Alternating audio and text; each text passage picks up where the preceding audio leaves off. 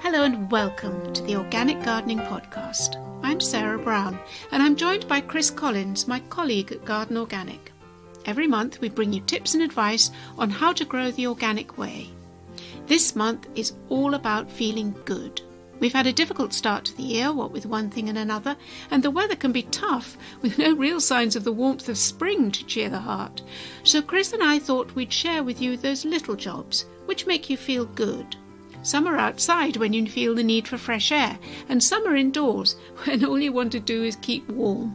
They'll help you prepare for the busy growing season ahead and give you that inner smile of satisfaction from jobs ticked off a list. Oh, and talking of smiles, our guest this month always seems to be beaming. Danny Clarke is the son of Jamaican parents, and he brings that Caribbean sunshine with him.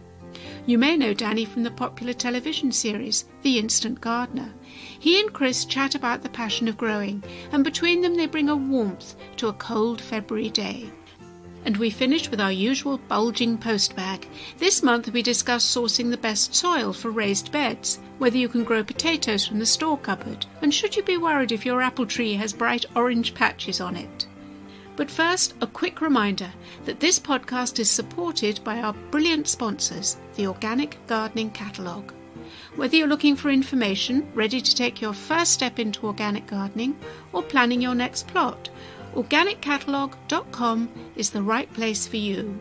They're proud to offer a complete range of organic gardening products, from seeds and plants to equipment. And as they say, it's never too late to grow the organic way. This month, they suggest why not try something like super soil to really get those bumper crops. Shop online at organiccatalogue.com. And if you're a member of Garden Organic, you'll get 10% off.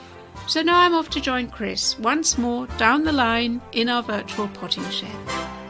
Hey Chris, what weather we've been having. I'm looking out onto cold snow, but the forecast is for rain and then more rain and then more rain. Yeah, it is the dark month, Sarah. It really is. Everybody's kind of bring on the spring. I think that's particularly poignant, obviously, this year due to our lockdown situation. Yeah, spring can't come soon enough, Sarah. I couldn't agree with you more, but I always think that February and March actually divides the nation in terms of weather, doesn't it? So down south, we're relatively lucky. I know we've got snow at the moment, but it'll pass and it'll become more mild. But up north, I guess you're stuck with snow for some time. Well, it's interesting. I put some leaf mould on my balcony. I've got all my bulbs are coming through, and I always worry about them rotting or whatever. So I give them a little bit of attention. I bring some leaf mould I've got from the allotment, and I just do a little thin top dress on each pot.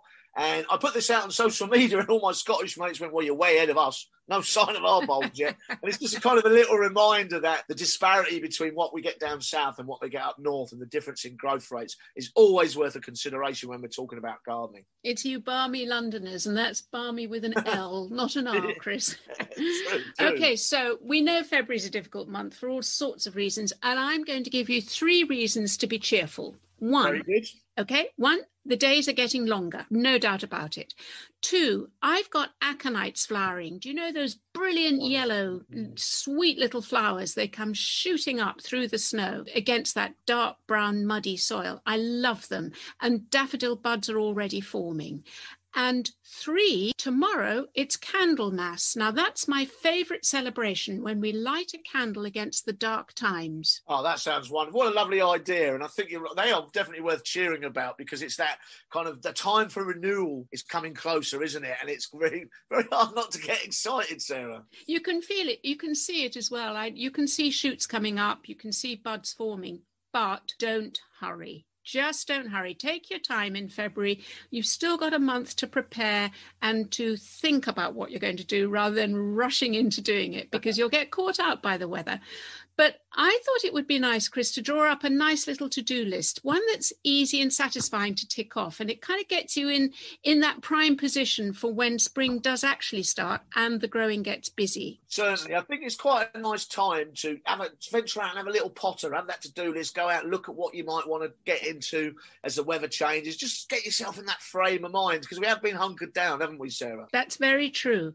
And let's start with your allotment. What are you going to be doing this month? Well, as we're in February, I'm still taking advantage of the quiet times to reconstruct. I've been replacing all my raised beds. I don't have high raised beds. I have planks, and they've become rotten over time. So I'm replacing all of those, which is a nice warm job for you on the cold days. And I have a lot of problems with my pathways, which were initially grass. But because I have such a heavy problem with horsetail, very well documented, and other weeds, I want to try and reduce my maintenance. So I'm actually making my paths from Mypex, which is like a membrane, porous membrane. And I can put that down and that will smother the weeds and that will make my life a little bit easier. So there's quite a lot of construction going on. I am sowing a little bit of seed and I am planting a little bit of bulb. I've got my shallot bulbs in, so I like to start them in pots. They're in my polytunnel.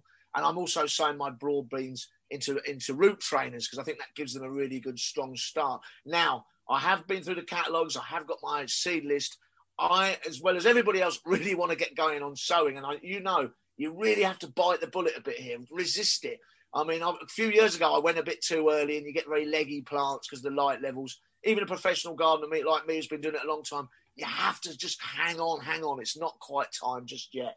I think most importantly is the soil hasn't warmed up yet. And until that happens, and you will know literally by holding the soil in your hand as to whether it's got warm enough to start working into it. Nature will tell you when it's ready, but it certainly isn't this month. No, it's very, very too early. So just something to look forward to. Don't jump the gun, I would say. One little trick I tend to do as well is I tend to fleece a couple of my raised beds. I'll put some fleece down, pin that in with tent pegs, just because I'm trying to preempt that warming of that soil and I can start putting my quick crops in, my rockets and my salads in March. So I'm just trying to jump the gun a little bit in that sense when it comes to soil warmth. I've been in my little greenhouse just recently, and as you know, I washed it down last month because it was getting quite green and algae, and the light wasn't getting through the glass. So I've washed that down, and now I'm throwing out all the remains of any old potting compost. I know it's tempting to keep it, but in truth, it could be harbouring pests or diseases. So empty out all your pots that have got dead plants in them, anything that's got any leftover potting mix in it. Best to put it on the compost heap or use it maybe later on as a top dressing on the lawn. I then be going outside and checking my new black currant fruit bushes, which I put in last autumn, and I want to make sure they're still firmed in because we've had some heavy frosts. And what the frost does is it expands the water in the soil and it pushes the small plant up. So make sure that plant, anything that you've newly planted in the autumn is nicely firmed in. I'm super excited by my daffodils and other bulbs which are pushing up. So I'm taking time to appreciate them. And I'm totally in love with my faithful hellebores. These flower every February, and the pureness and the beauty of those flowers after the barrenness of winter, those flowers are wonderfully large and beautiful. I feel really they should be there on a June day, not a February day. Yeah, I really appreciate hellebore. They come along to the rescue when everything else is sleeping, don't they? And you know what? They're tough plants. You can put them in borders. You can plant them under trees. They really are. They do the job. There's very little fuss with them, and I think they're a light in the tunnel, aren't they, this time of year? Wouldn't you agree it's actually too soon to be spreading compost on the soil? Wait for another month when the worst of the winter rains are over. But you can, as always, get out, inspect your compost heap. If it's an open heap, take care not to disturb any creatures that might be hibernating in there, but give it a little turnover to aerate it. If you have a plastic Dalek, I call it, the plastic compost bins, it's actually fine to just tip that up, get everything out, rake it over and shove it all back in again. You'll get that air mixed into the decaying matter and that will speed up the decay. Yeah, it's a good time to be doing it. And that's gardener's gold, I like to call the compost, and he'll be looking forward to using that. I was going to say about not disturbing, I've got an open composter and I was in with my hands. I like to get in with my hands. It's lovely and mucky, lovely and dirty. I quite enjoy it, but it's a way of not disturbing the wildlife if should any be keeping in there. And I've been doing a little bit of pruning as well. It's cold. My God, my hands get cold. But it's a lovely winter thing to do. And I've been pruning my small willow tree. I've cut it right back. And I've kept the sticks as there'll be good little stakes for supporting young plants later in the year. And also I've been pruning my climbers, roses and honeysuckle and jasmine. You can cut them down really quite hard, even when it's this cold. They'll survive and they'll shoot again later in the spring. Yeah, it's a good time of year for pruning, actually. Going along with you touched on it a minute ago, making sure you do your 3Ds, your dead, dying, damaged materials, cutting that out, making sure that your plants are hygienic, the air's moving through them. But also apples are coming up, pruning apples at the end of the month. like you say, your climbers. I'll be looking at my roses as well, any climbing roses, taking out the thinning the wood and get them down to some nice strong stems. It's a good time to be looking at plants because they're not cloaked in leaves. You can see the frameworks of them and you can prune. And it's a very methodical, very meditative thing to do, isn't it? It is. I love it. Thermals on, that's the only thing. Make sure you've got them thermals on. And for me, warm gloves as well. Yeah. It's interesting you mentioned apple trees because I know we've got a question on that later in the post bag.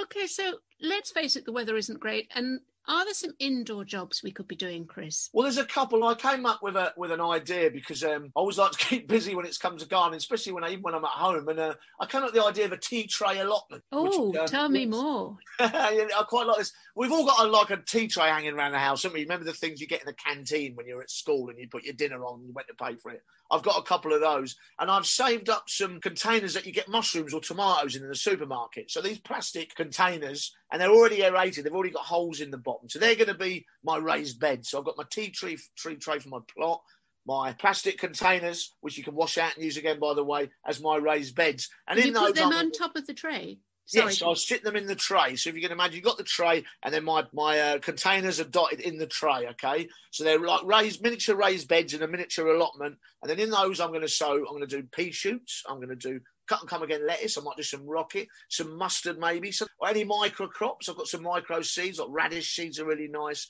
I'll get some nice good peat-free seed compost, sow all those in there, and then so that they'll grow up and I can just nip away at them with my scissors for my sandwiches or my salads. And then just to add it off, just to finish it, give it a nice touch, I will probably put cotton wool all through the gaps between the containers and sow cress into that, because cress will grow into that, no problem. So it's almost like having grass paths around your containers. I might even make a miniature scarecrow, Sarah. Oh, I love it, Chris, and not a sign of horsetail. Not a sign of horsetail, yeah. It's right. My nemesis will be nowhere near it. It sounds such a lovely thing to do, especially with kids. Kids would love setting that up. And presumably you leave it in a nice sunny window. Yeah, I'll put it in the windowsill and I will water it mainly with a water sprayer. Every day I'll give it a pump action. I've got those little pump action water sprayers. I'll soak it down with that. That way I won't flood it or overwater it. And they come up quite quickly and you've got your own salad buffet in your windowsill. Tea tray allotment. I love it, Chris. You heard it here first. What about your house plants? Are you looking at them? Yes, I am. I mean, this is usually the time of year I'll be looking to pot stuff on. I've got this lovely big ficus benjamin, a weeping fig in the front room, and it's about a foot short of the ceiling now, and I'm determined to get it right to the top this year. It's in the window. It's a beautiful plant. But the main thing I'll be doing is I'll be dividing. I've got things like calatheas, spathiphyllums, which are clump-forming forest floor plants. And they tend to kind of when they get pot-bound, they tend to get a bit sad. The centre of them tend to die out. So I'll be knocking them out, gently teasing them all apart. Well, not even gently, I'll pull them apart. They're quite tough. And then I'll pot them up in a peat-free potting compost. And then I've got probably 5 plants instead of 1, so I can give some away as gifts as well. But it reinvigorates the plant. You get this fresh growth. It gives it impetus. It stimulates them. That's the word I'm looking for. I love also the idea that you're going to be giving the little plantlets away, because one of the issues with growing houseplants is actually sourcing organic ones. It's virtually impossible. And so by sharing these little plantlets, you're pursuing the organic line, because we know they've been grown organically. Yeah, well, it's really difficult. I mean, if you go into most places that sell houseplants, they're going to be grown in peat. They just are. That's a fact of life. So by propagating ourselves, we can get round that. And I just think, if someone gives you a plant, it's going to give you a smile on your face, isn't it? It does. Are you sowing indoors, Chris, for outdoor veg? In other words, are you trying to get ahead with your sowing for your veg patch? I'm holding back at the moment because I just think it's a little bit early, Sarah, and I'm dying to start sowing, but I think I've been caught out in the past where I have kind of sown a bit early and I get quite leggy seedlings and I go run into trouble. So I am holding back. The only thing, as I said earlier, is I'll probably do my broad beans into some root trainers, and I'm going to try and hold on till I get going next month. Root trainer sounds quite technical. I use toilet rolls. Yep, just as good. But the thing about root trainers, though, is they're like ribbed seed trays. So you get like a cell, like when you put your seed in, and they're ribbed, and it just pushes the roots down. So you get the quite deep rooting seedling for when you plant out. And obviously, legumes particularly don't like their feet messed with too much. So the root trainer gets you around that. Okay, that's a good tip. I'm sorry, Chris, I've been a tiny bit distracted while you were talking because I'm recording this just sitting in front of the French windows, and outside the snow is still quite thick on the ground, and against it are silhouetted the old dead plants from my flowery border. So there's calendula, there's snapdragons or whatever. And 4 goldfinches came down and pecked away at the seeds. Did you know it's called a charm of goldfinches? I did not. What an amazing name for them, really. Isn't it lovely? And that's actually very apt because they are the most stunning little birds, aren't they? I had a flock of them a month or so ago. They came and went, but there were a lot of them, and they're so beautiful, aren't they? They really are. A charm is a very apt name for them. But doesn't it completely reinforce the whole principle of don't be too tidy in your garden. Don't cut down all that dead growth at the beginning of winter. Leave it there because it's so important for the bird to access it for food. Exactly. Also, there's doing a few things. If it's a herbaceous perennial, you're protecting the roots, those new shoots, as they start to come through towards the end of the month and early next month. Protect them from any cold frost or damp, so it actually serves a purpose. Your hardy annuals like calendula, they'll freeze seed. You know, as Gertrude Jekyll said, let them come, let them free. They're all welcome in my garden. So you can let things pop up here and there, and you get that natural, diverse garden, which I so love. I couldn't agree with you more. And I think it just ties in with the whole organic principle of just working with nature. Of course, we don't use toxic chemicals. That's a given, but it goes further than that. It's being guided by those natural cycles and events. I find it very exciting and very creative. Well, you get your rewards, don't you? Like, you know, when you get goldfinches coming in, a charm visiting you, you know, what more can you ask for? It just really is nothing but delight. Thank you, Chris. You're absolutely right. And now it's time to meet our guest. Chris met Danny Clarke in London way back in November, long before lockdown. Danny is known to many as the presenter on the TV programme The Instant Gardener.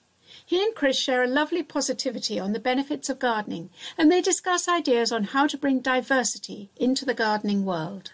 So I'm here with Danny Clarke, which is the first time we've met, isn't it, Danny? It is the first time we've met, but I've met you on the telly many moons ago, Chris. I've met you on the telly too. Oh, you may have done, but I think you influenced me more than I influenced you, because there's little phrases that you use that I bring into my presenting. Oh, I could be more complimented. Well, you know, you're very good and very impressive. And one of the phrases you use is getting up close and personal with your plants. I used to love that when you said it.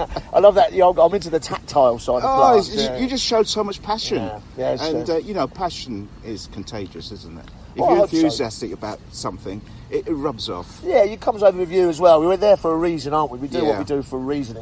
We're not just going for the motions, are we? We love what we do. Yeah, that's the thing. Do you know what? I couldn't think of doing anything else but this. Me neither. I've never wanted to. I mean, have you always done it? Always done it, yeah. Oh, see, I feel I've missed out on a few years because it came to me later in life. Right, okay. It was a career change by accident. I was basically I was in sales and things weren't going too well. This was in the early 90s. And I just got this random phone call from this lady, Jo Bryant, who was looking for a gardener. She'd heard that I enjoyed gardening, but I wasn't a professional or anything like that. Sure. I didn't really know a plant from a weed, but I just enjoyed being outside in my own plot. And she asked if I'd come and work for her 1 day a week. I mean, her place was amazing. I mean, her house was falling down, but she had the most amazing garden. Yeah. It covered about 2 acres of woodland and pristine garden. She had one of these all-year-round tans because she was always in it. Yeah, brilliant. But she got to a point where she couldn't handle it anymore for health reasons. Oh. She was one of these people, I mean, we were talking about, you know, enthusiasm being contagious. She was the same. Whenever she greeted me, it'd be, Danny, how wonderful to see you. And sometimes, if it was pouring down the rain or whatever and cold, and she could tell by my expression I didn't fancy working that day, I just wanted to say, Danny, don't worry about today. Go away. We'll come back when the sun comes out. She wouldn't do that. She'd say something like, what a dramatic day. Doesn't the sky look lovely? What a lovely grey colour. Yeah. Doesn't the wind feel wonderful on your face? Like this? I'll be thinking, what planet are you on? But it would change my perception. And I'd think, well, after all, there is a beauty in everything.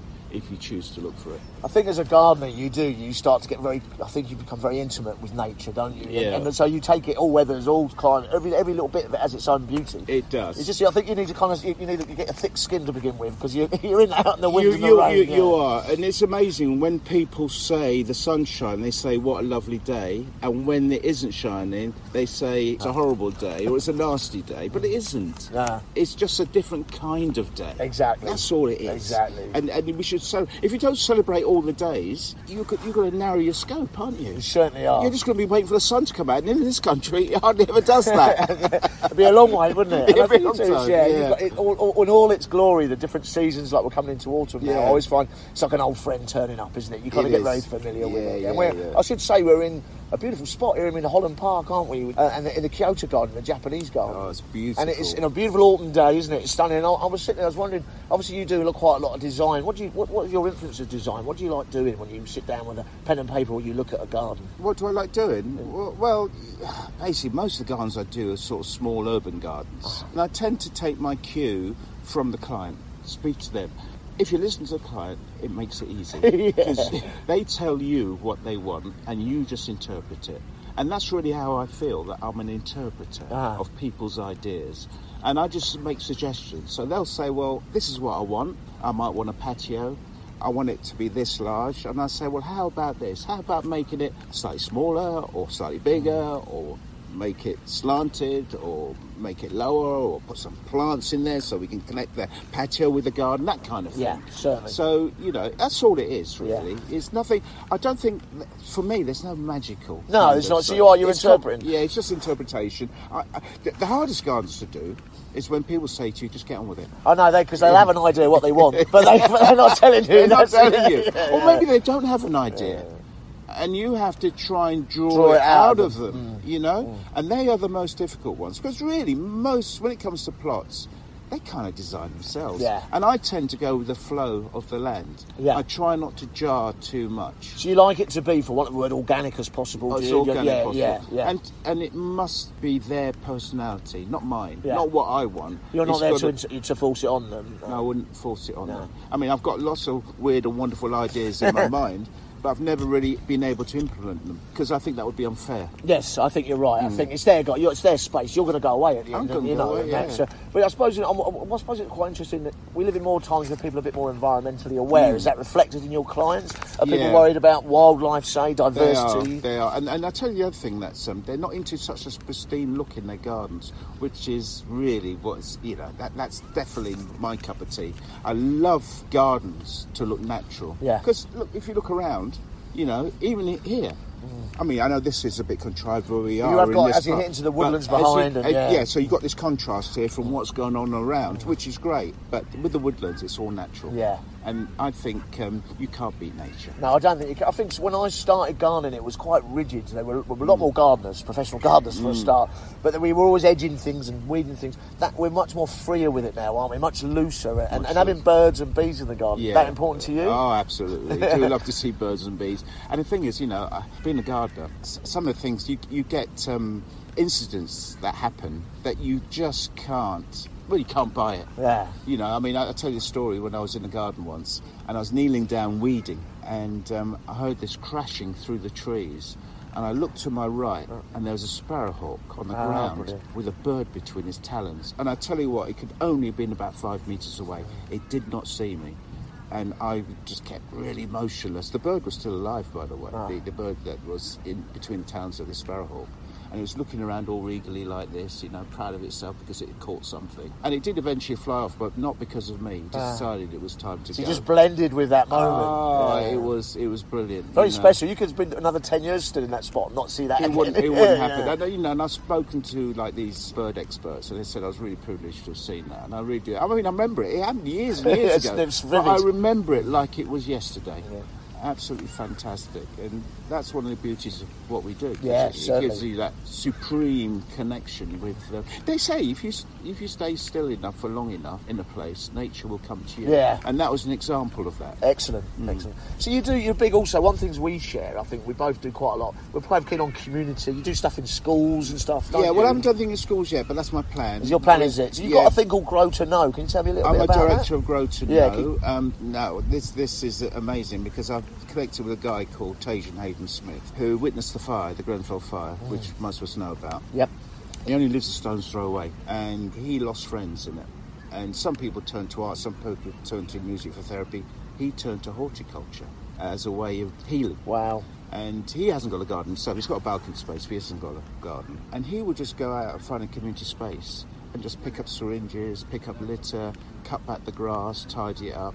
And by doing that, people would sort of come to him. You know, he would attract people to him and he'd make friends. Some people offer their time and help him. Other people might only just chat for 5 minutes. But he's building up a community then, basically. Yes, basically what he's done, he started this charity called Olive Branch, which would facilitate him getting money to get tools to do up these spaces. So Grow to Know is kind of an offshoot of that.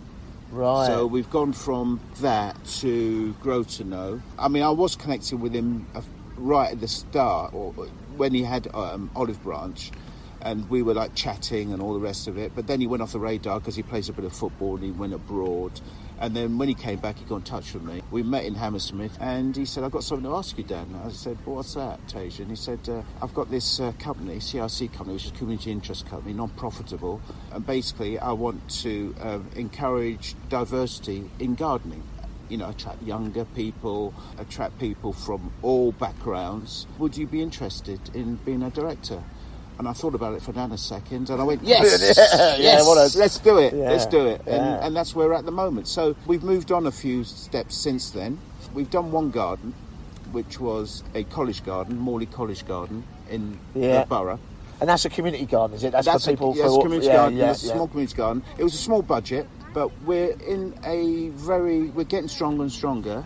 We've actually managed to bring in funds, about 80 grand so far. Wow, brilliant! And that's grants, promised grants and lottery funds, that kind of thing. Wow, with a promise of more. So there's a lot of good things happening, and we've got TV interest as well because there's a production company who are interested in charting our progress. But really, it's all about Tajan. I'm just there as his mentor. Right. The guy's only 24 actually. Well, he won't mind me saying this, but he's 24, going on 44. He's a wise man, isn't he? He's wise beyond his years. And really, he doesn't need much mentoring. I'm just there in the background. But it's good for him to have you there, isn't it? It's because that kind of support is important in that environment. Like you say, he's a young lad, so it's good for him, isn't it? It is good for him. And, you know, I'm old enough to be his granddad. But I don't feel there's an age difference. So if people want to find out more about this, there's a website, is there? Grow to Know website. Grow to Know, so they can get on that and have a look at what you're up to. Yeah, and if they want to donate, they're quite welcome to. Yeah, brilliant. But the plan is to get as much as we can so we can make a big difference to the community through engagement. You know, whether it's going into schools or people live in the borough, we can attract them and get them involved. Get their hands in the soil and get them involved and, you know, and show them the wonders of horticulture. I think there's nothing more of a social adhesive than getting out in the garden. You can meet the poshest man in the world and you still get on with them if you're in a garden situation. Do you know, it's like what we're doing now. What we're doing, we're smiling. Yeah. It's the only thing, it's one of the few things that makes me smile. Is talking about gardens. You know, it's just something about it. And we're in this fantastic environment. I mean, as soon as I came off that road, I walked in. There was like this muddy, wide path that I was walking on. It was like, relax. Peace. I was the other day. I was walking. I was walking on the road, and I was irritated by something. It would have been politics, probably. That's the only thing. And I cut through a woodland like you just described. This was over in Palmer's Green, a park there. And by the time I come out the other side of it, I'd forgotten what I was annoyed about. Yeah. It just has that effect on you, doesn't it? It just has that calming effect. It's good for the mind. And it's good for the soul. That leads me on to the next thing, because I know you're going to do a garden in an NHS hospital, aren't you? In Gloucestershire. Gloucester Royal. Right, so tell me a little bit about that. So it's early days at the moment, okay. But they've agreed to pay me a consultation fee, and I think it's going to happen. Sounds good. So really, it's about a space for the patients, well, for the doctors, nurses and patients, a place where they can recuperate, to get some solace. Yeah. So really it's a way of saying thank you to the people who, you know. And will you consult with them in terms of what they like? Oh, yeah, absolutely. Yeah. So we've done I went there last week and I spoke to a couple of the bosses there, shall we say, and they've given me an outline of what they want, and they showed me around the area. What kind of ideas are they thinking? Do you know, have you got? They haven't got any ideas. You've got the ideas. I don't want to give away secrets. I'm not going to give away any secrets on the phone. No, that's good. That's all right. If I told you, Chris, I'd have to shoot you. Yeah, okay, mate. That's fair enough. Well, that's a really positive thing then, because again, it's about that ethos of coming back, communities and people. Ethos communities of people, and it's great. It's nice to be in a position where I can give something back to the community, and leave my mark for many years. Yeah, I was going to say then, really, what I would say was probably the opposite of community is working in TV, because it's kind of different game completely, isn't it? How do you find that, especially sort of the makeover stuff, because it can be quite full on, can't it? Oh, it's very fun. I don't think people appreciate how hard work it is, how much hard work. Yeah. I mean, it was ground force that really got me into gardening. Right. I used to love it. Alan Tishmarsh and Tommy Walsh and Charlie Dimmock. And I'd just come out of a relationship many years ago, and I was living in the bedsit, and I had this little portable TV at the end of my bed, and I couldn't wait for Sunday afternoons to come around for ground force. And I remember thinking to myself, what a great job to do. What a great thing to be doing. And little did I know that many years I'll be on TV doing a similar thing. I mean, Instant Gardener wouldn't be around if it wasn't for ground force. Yeah, so they kind of set the precedents. They set the precedents. I know people can be sniffy about, you know, makeovers and stuff. It's not about that, is it? It's not about giving, like for instance, Instant Gardener is about giving somebody a garden a day. You're not. You're giving people a start. Yeah. You're giving them a bit of direction. A garden never finishes. It hasn't really got a start. Well, actually, the bit you do is the start of it, isn't it? Rather than finish. You do the start. You're kicking them off the starting blocks. You're empowering them. Yeah. Say, right, here it is. Now it's up to you to get on with it. Yeah, sure. I mean, they are heavy. I mean, I remember I did quite a lot of makeovers earlier in the day, and I used to have to lie in a dark room after 3 of them in a week because it is quite full on work. But you're responsible for so many things. Aren't you? I mean, you're responsible. You design the thing. You design the garden. Yeah. I mean, in my case, I had to get the garden done in a day. Yeah. That was the thing. So that was pressure. And you've got to make a half-hour TV. And you've got to make and it's all that stopping and starting and stuff, as you know. And so that sort of 8 hours you've got booked in to build the garden now becomes 6 hours. So there's a lot of pressure to get it done. You've then got your designs are there for all to see. So you're hoping that it'll be well perceived by the public. Sure. So that is the pressure. It's not just doing the garden and presenting. You've also got the nervous bit between then and when it's aired. Yeah, and whether the punter likes it, you got that thrown into the mix and whether they like it. Yeah. So you've got a lot of pressure going on. There's lots of pressure, You did say also, and it's true, you know, you're the first black lad to get on telly and do this kind of thing. When I started out as a gardener, many moons ago, in the 80s, it was all white working class lads. If there's any difference at all, there's not even any women in it. And it's changed a great deal. How do you promote diversity in horticulture? Because I know you're involved in that. Yeah, but I mean, really, promoting it's just by being there. By being there and people seeing you. Do you think the telly helps with that? Telly will definitely help with doing that. We need to see more people like me on the screen, and then people can think, well, that relates to me. I can do that. One of the things that I find a bit weird is that I'm in the National Trust, I'm in the RHS, and I go and visit these places. And quite often, I'll be the only guy there. I'll be the only guy there. You know, I walk around all day, and I'm the only guy that looks like me that's frequenting that place. And what is it that's keeping these people away? Well, that's a million-dollar question, I suppose, isn't it? Yeah, but I think TV has a lot to play in it because people watch these programs. I mean, I saw a program about Sissinghurst Gardens, and who was narrating it? One of the poshest voices, you know, around, Penelope Keith. You know, why can't they have like a guy like you or a guy like me doing it? You know, so people can relate to it and think, well, if he's there doing that, I'm going to go out and, you know, and enjoy that space as well. So it's how we're perceived a little bit. I've always thought this about horticulture. For the media, there is that kind of... It is a little bit elitist, isn't it? It comes across elitist, that person... So how do we get down to, like... That's why I suppose in a way you work in the community is important because it's about making it contactable, making it real. We've got to do it from the ground upwards, I think, and that's the thing for me, is to get people at an early age, get it young and trendy. If we can make it young and trendy instead of that image of it being a sport, if you like, that comes to people later in life. Because it needn't do that. It can come to people much earlier. It came to me later in life, to be honest. Although I enjoyed working in my own gardens and all the rest of it, as a professional, it came to me later in life. So it's never too late to start, is it? It's never too late to start, but we'd like to see more people, and we want it to be more varied, you know, rather than it perceived as being a certain type of person. Certainly. I mean, it's all wrong. It's wrong on so many levels, and we're going to change it. And we're going to change it. That's what I like to hear, a positive message. So that brings me to you as a person in terms of your gardening. You know, what really does it for you? I love it. I'm like a big tree and shrub man. I love lots of trees. I love lots of trees in the garden, and there's no spaces too small for a tree, as far as I'm concerned. You can put a tree in any space. People are frightened of them. That's the thing, because they think, they grow big, out of control, and how are they going to handle them? But, you know, you shouldn't worry about that. You know, because trees, like plants, you play God. You decide how big they grow. So you've got to look what species they're going to be. Plus, you're right, you can contain the roots. Obviously, you've got the way to a bonsai size if you want. You can contain roots. You can grow a tree in a pot, can't you? You can grow. There's a tree for everything. I mean, there's acers, for example. They don't need a lot of room. You know, you can put loads of acers in your garden and keep, and not worry too much about them. You know, but obviously you won't put a London plane or an oak in your Don't put that in your back garden. Right, if you've got about 3 acres, and then you find you get away with it and you plant it well away from your house. Big fondness for trees then. And I think you're big into wildlife as well. Is that kind of your thing as well? I like wildlife, I love wildlife. I love the connection. You got any tips? Would you put safer if you wanted wildlife in your garden? Lots of trees. Lots of trees? Trees and water. Yeah. Water attracts wildlife. And it doesn't have to be a big pond. Can even just be a little saucer of water. You'll be surprised. You get the little birds in, won't you? You get little birds. You get the hedgehog who might be passing through. You get the dragonflies. You know, the beetles. They'll all come eventually. And do you think that we're becoming more organic in our approach to gardening in terms of like less pesticide use and further? We are. Do you think that's part of the role of it? We have to do that because one of the things I've noticed when I was a kid, I always saw hedgehogs. I can't remember last time I saw. I tell you what, I've seen 2 in the last 10 years, and they've both been dead ones. Really? Yeah, I think that's down to us. Yeah. Because we're using those stupid slug pellets. Yeah.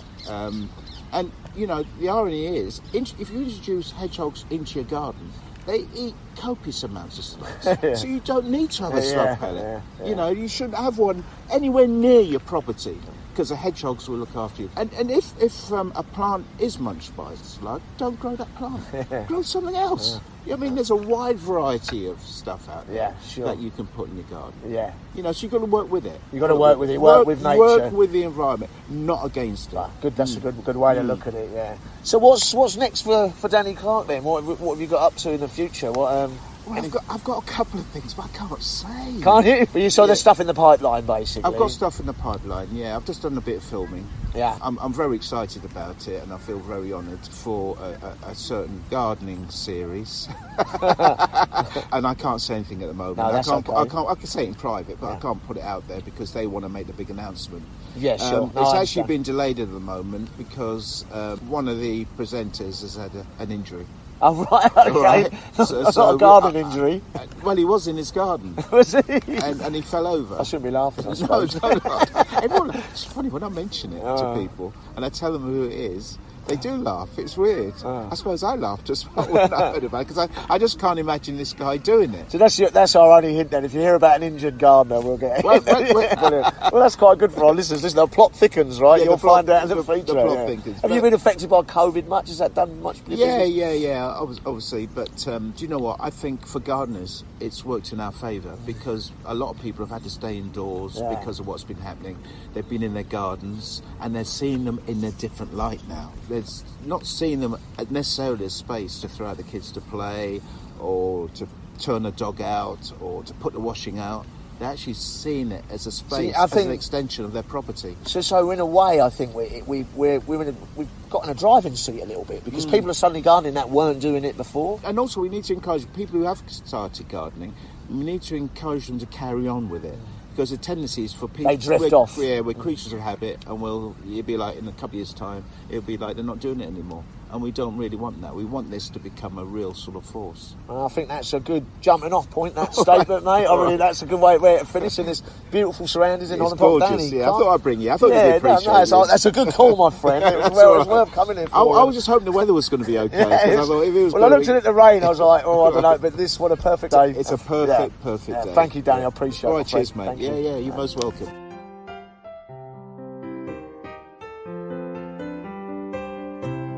And now it's time to open the post bag, and I'm joined by Chris, Anton and Hannah. Welcome, everybody. Hello, everyone. Hello. Hannah, would you like to start? What's our first question? Yeah, so we've got a question in from someone who's new to gardening. They want to grow in raised beds, and they're asking where they can get organic topsoil from and what they should be looking out for. Anton, is that one you can help us with? Yes, this is a really common question. I suppose the most important thing to bear in mind is that you do need to use topsoil. Don't just fill up your raised beds with compost. For a start, that would be incredibly expensive, getting sort of bags of compost. So really, a lot of companies will deliver topsoil in a ton bag, and that's the most economical way to do it. And then there's a number of things you want to look for. There is actually, believe it or not, a British standard for topsoil, very catchily called BS 3882:2015. Don't worry, we'll put that on our website, so you don't need to remember it. So you need to look for that, because that means that the soil will have been tested. They'll have looked for contaminants, they'll check that it's not too acidic, they'll check that it's not got a sort of high salt content, which will stop your plants growing. And that's what you want to look for. To be honest, most topsoil will have gone through that standard. And then the other thing is, quite often you see topsoil which has been specifically designed for veg growing, and that's pretty handy, because it means that you don't need to add anything else to it. Usually they've added some green waste compost. And for that, there's, I'm afraid, another sort of standard you want to look for. It's called PASS 100. Again, that will be on our website. And that means that the compost has been composted to a certain standard and hasn't got contaminants in it. Believe it or not, there's not actually an organic standard for topsoil. There's no sort of certification scheme for it, but often it's listed as sort of suitable for organic growing, so you might want to look out for that. Anton, I think that's a very good point that you make about the organic use of the word organic, because I was hunting, funnily enough, for topsoil, and I came across so many people advertising organic, and I got overexcited. And then, of course, I realized that they were using the word organic in terms of it's got living matter in it, not that it's certified for organic use. And there is a distinction there. And I think it's virtually impossible to find anything that is certified for organic use. And that's true, because organic growing means growing in the soil that's there on site. So it can't actually be certified. But that doesn't mean in a gardening situation you can't bring in topsoil if that's what you need to do. I think another thing to look at, which is quite interesting, is if you're creating some raised beds, what is the ground on which you're creating them? So if, for instance, it's on grass and you want to convert some of your lawn into growing veg, if you put all this topsoil mixed with bulky compost and whatever on top of that grass, there's no need to actually dig up the grass or take the turf off, because as long as you've got a thick enough layer, which is at least 15 to 20 centimetres deep, at least, then the grass itself will rot down and actually provide nutrients. It releases the nitrogen from when it rots down. So don't worry about digging up before you add that big thick layer of topsoil. Wouldn't you agree, Chris? Yes, I would. Yeah, that's exactly right, because the grass will rot down and all those lovely nutrients don't go to waste. I think the other thing pointing out as well is I have built quite a lot of raised beds in my time, and I would never actually go and buy bagged compost, to be fair. I would always order it in what I call a ton bag. So you order it on a bigger scale, and that will save you a lot of money. And I was just going to ask Anton, there's a place near me that's got this huge pile of topsoil. It's a joy to behold, I tell you. And but I wonder where that's come from. Is it from new builds or quarries? What is that likely to be organic? It's most likely to have come from a quarry, and usually most land sort of excavated from quarries. It's come from grassland which hasn't had any sort of chemicals put on it. So you're fairly safe using that soil. And again, the British standard will test that topsoil to make sure it doesn't have contaminants in it. Okay. And what was the standard again, Anton? It's BS 3882:2015. That was the year that the latest standard came into place. That's very well remembered, mate. That really is. Brilliant, thank you. So moving on to the next question. Someone's noticed some bright orange spots on their apple trees. Is it okay? Should they cut it out? Should they be concerned? Chris, what do you think they've got? Well, actually, this is a thing called coral spot, and it's very bright. You get these sort of dots all along the branch, bright orange. All that means is that branch is dead, really. It's a saprophyte, which means it will go on to stuff that's already dead and decay it down. So it's a good thing for a gardener in many ways, but it's also a good thing if you're pruning apples because it will tell you, it'll identify the damaged or dead material. So we'll go back to our golden rule of DDD, remove any dead, disease or dying material. So it's telling you that that bit of wood is dead and to prune it out. But don't worry because it won't attack live material. So if I'm going to prune my apples at the end of this month, which is we're coming up to that time to prune my apples, where I cut back all last year's growth, last season's growth to spurs to a couple of buds, I will also then be looking to DDD the trees. So if I see anything with coral spot on it, these orange spots, I know to remove that material. So is it quite obvious the difference between this coral spot and rust? Yeah, very much so. But it's a good question because obviously you get different types of fungus on trees. But rust tends to be on leaves, so there's a difference straight away and not wood. And also the coral spot's very, very easy to identify. It really is bright orange, sort of little small globules on the wood, whereas rust tends to be much darker in colour. But the important thing to remember, isn't it, Chris, that the whole tree isn't dying. It's just probably a specific branch or spur that's got it. It's good to point it out because it's just an indicator that you need to prune that piece of wood out, basically. So it's giving you a clue, if you like, by its saprophytic nature, by the fact it's breaking down that wood, it's giving you a clue to prune that area out. So not something to be horrified by. No need to run screaming down the garden with that one. Perfect, thank you. The next question's a green manure one. So someone had some winter vetch growing on their veg patch as a green manure, and when should they cut it down?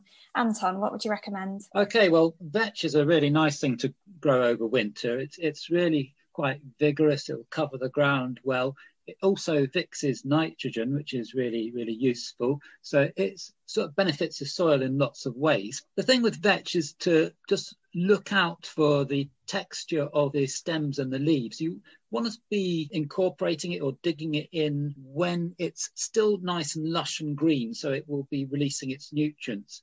When it flowers, it starts to get quite woody, and then it will be lower in nutrient content and it will take much longer to break down. So just keep an eye on it, really. I can't sort of say a calendar date to dig it in. It's really sort of using your judgment. But I would say you need to plan forward and think what you're next growing. So if you've got sort of transplants or something like that, you can be sort of incorporating it about 3 or 4 weeks beforehand. You might want to leave a little bit longer, sort of 4 or 5 weeks if you're going to be sowing stuff directly, because vetch, when it decomposes, it does actually release a chemical which stops seeds germinating. So you do need to leave a sort of 4 or 5 week gap between sort of incorporating it and sowing seeds direct. And Anton, do you dig it over or do you just cut it down and leave it on top of the soil? Okay, so a lot of people are getting into sort of no dig growing, and some people say, well, you can't use green manures because you have to dig them in. Well, that's not actually true. There's other ways of dealing with it. But I certainly find if you just chop it up finely and leave it on the surface, it tends to dry out and form a sort of thick mat. So what I do is I would then cover it with some leaf mould or compost, and that will stop it drying out and help it to break down. And then you've got that nice sort of lush layer of leaf material breaking down and releasing its nutrients. And you've left the roots of the vetch plant in the soil? Yeah, it is an annual. So, once you've chopped it down, it's not going to grow back. I think it's brilliant that somebody is really taking their green manure seriously, because there's such an unsung hero of the organic patch. These are plants that really capture nutrients down into their roots and therefore release them into the soil that you're growing into. I think that one point that Anton made is really important is I grew mustard a couple of years ago, and making sure you time chopping it down right, I let it get too big and too pithy, and then it just kind of sat there on the top doing nothing for ages. So making sure you time it right for when you cut it is quite important. And if you don't have access to the compost or leaf mould to put a layer over the top, what would you recommend doing then? Well, I would likely dig it in, but you don't have to dig the whole soil over. It will break down if it's got a thin layer of soil over it. The other thing, if it's got a bit tough, is you could then chop it up and put it in your compost as well. Then you're sort of saving those nutrients for later by composting, and then putting the compost on your soil at a later date. Okay, brilliant. Thank you. So our last question today, someone didn't manage to get any seed potatoes this year, and they've asked whether they can use their supermarket potatoes instead. Hannah, I'm glad you've asked this question because I'm doing exactly that. I'm experimenting. I've got pink fir apple potatoes and I've got some indeterminate white potato from a bag from the greengrocer. Nobody quite knew what variety it was. And they're both chitting at the moment in egg boxes. And I'm interested to see how they chit, how they form, and whether I can grow from them. But I can sort of hear Anton on my shoulder with a slight tut-tut. Is that right, Anton? Yeah, certainly sort of plant pathologists would frown on you slightly for doing that. I would say it's a sort of thing you could do once in a while, especially perhaps unusual circumstances with a lockdown and it's more difficult to get out and find seed. Why, Anton? What can be the issues? So from a plant health point of view, it's not a good thing to do regularly. Perhaps I could say a little bit how potato seed is produced. They've been grown in a very controlled environment. Usually they've been grown from guaranteed very healthy material to start off with, which is very disease-free. And they've been grown in a location which is well away from other potato crops, because a lot of these potato diseases, particularly viruses, are spread by aphids. So that's why they often come from parts of Scotland. So those potato seeds, when you get them, they've got a certain guarantee that they will not have a certain level of diseases in them. They've even been tested to make sure that those disease levels are below a threshold. So the potatoes that I got from the greengrocers or the supermarket are not necessarily guaranteed to be disease-free. And if I keep growing from them, then I'm going to introduce those diseases into the soil. Yeah. Unlike other seeds, which are a sort of result of cross-pollination and the plants getting rejuvenated, a potato seed is literally, it's a vegetative reproduction. You're taking away a part of the plant, basically, and passing it on to the next generation. So if you sort of continue to use your own potato seeds, it's a bit like photocopying something and then redoing the photocopy of the photocopy each time. You can get away with it once, but once you start continually re-photocopying something, you end up with quite a blurry mess. So in a way, you'll end up with these plants which are getting more and more viruses and more diseases. And it's a bit sort of bad manners, really, if you're doing it in an allotment with other people around you. You're basically increasing the pool of potato diseases around in potatoes being grown around in the area. That's a very good point. Sarah, you might not be very popular with your neighbours. No, but it's an experiment I've started, so I'll continue. And as Anton said, lockdown brings its own challenges, doesn't it? And this was just one way I thought I could get round it. Yeah, it'd be interesting to see the results, Sarah. I'm sure you'll get a good crop out of it. Like I say, Anton's probably better just doing it for one season in these rather adverse times. Yeah, I'd say it as a sort of naughty one-off. Don't get into the habit of it. Oh, that's brilliant. Thank you all. I think we've covered everything there. Great. Thank you, Hannah. Thank you, everybody. Yes, thank you. Thank you. Speak to you next month. Bye. Sadly, we've come to the end. But if you want to know anything more about what we've discussed this month, then you can find plenty of information on the Garden Organic website. Just go to gardenorganic.org.uk/podcast. And if you're in the mood for buying, don't forget to check out theorganiccatalogue.com. Next month, I chat with Mark Lane, presenter on Gardener's World. He's a thoughtful garden designer, viewing what grows in the garden from all heights and angles. Oh, and before we go, I just wanted to say a big thank you to everyone who's listened and been in touch. You've all been great at liking, reviewing and subscribing, so thank you. We have had some 5-star reviews from around the world, but perhaps this one is my favourite. When I started listening to this podcast, I was only toying with the idea of going organic on my new allotment. Now I couldn't imagine doing anything else. I think that says it all. Bye, everyone. Our thanks to Kevin MacLeod for providing the music.